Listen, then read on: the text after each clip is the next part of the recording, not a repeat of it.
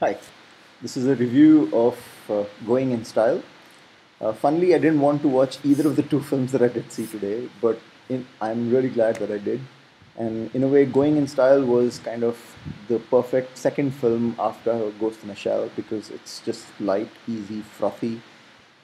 It stars Alan Arkin, Michael Caine, and Morgan Freeman, three old men senior citizens who are kind of cheated almost in out of their pensions in a legal way by the company they worked for 30, 40 years. And the banks aren't being too helpful either. One of them faces foreclosure, one of them has a kidney problem, one of them has many other problems.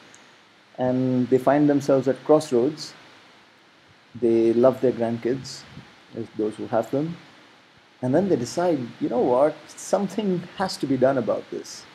And they decide to rob their bank. Uh, what happens next is simplified, oversimplified, uh, cheesy, and in a way very unrealistic. But it's fun, it's gripping, and it's entertaining. There's a nice mix of the personalities, how they kind of get along with each other, alongside the planning, etc., for the bank robbery. Uh, Excellent character roles by Joey King. You'll remember her in that tiny role in Crazy Stupid Love. Ann-Margret, who is really lovely as someone chasing Alan Arkin. Christopher Lloyd, great to see him, the mad scientist from Back to the Future. And Matt Dillon, always a pleasure, along with Peter Serafinovich. And special mention for John Ortiz, who has a pretty critical role.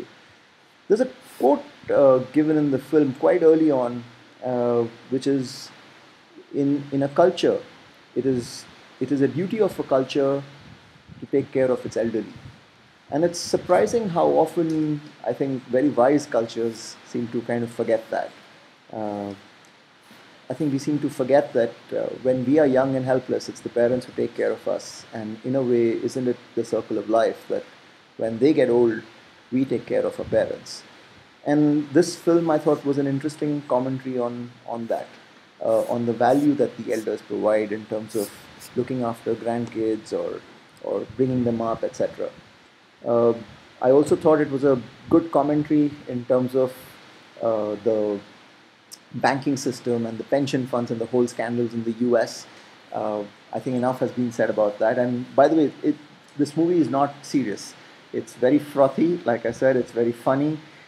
These guys, for example, as a trial run, try to rob a supermarket, and that is hilarious. So lots of fun moments. The best parts are when the three of them are together. One phone call sequence, in fact, stands out in memory. Michael Caine is the kind of sane one of them, and that should warn you of the film. But the real scene stealer, I mean, despite Michael Caine, Morgan Freeman, was Alan Arkin.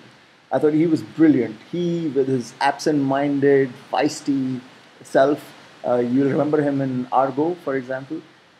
He was just excellent and lit up the entire film.